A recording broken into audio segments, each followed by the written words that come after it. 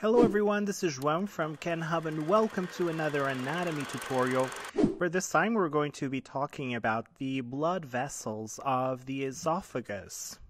And in order to do so, we're going to be looking at this image here that you see, which is an interior view of the open thorax where we removed a lot of the structures, especially muscles. And you can then be left with all these blood vessels that we're going to be talking about. And just for a bit of location, you can see here the esophagus. You notice here just in front of the esophagus, this structure, which is very important, structure of the respiratory system, the trachea, and a bit of the stomach here. Separating the thorax and the abdomen, you find this structure or this muscle, which is known as the diaphragm. And the first structures we're going to be covering here on this tutorial are the arteries of the esophagus. And there are a few structures here that are also directly what we know as the arterial blood supply of the esophagus, so the structures that will actually be supplying the esophagus.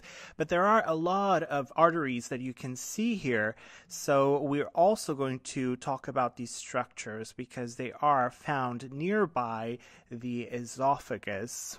So as you can see, this is a network of blood vessels, specifically arteries, that we're going to be covering, starting off with the main one, which is then the aorta and the esophageal branches, which will then be supplying the esophagus.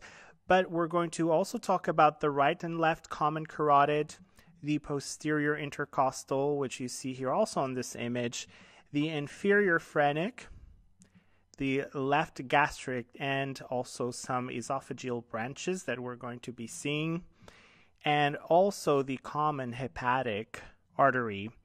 We're also going to talk about the splenic artery, the right and left subclavian arteries, the brachiocephalic trunk that you see here on this image as well, and the thyrocervical trunk. So all of these structures are listed as arteries that we find here on this image, and they are connected to one another somehow.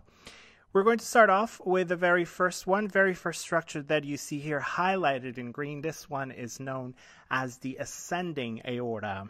Now this is a part of the largest blood vessel in your body, the aorta, that will be exiting the left ventricle. And if I show you here this image of the interior view of the heart, you can see now the ascending aorta highlighted in green.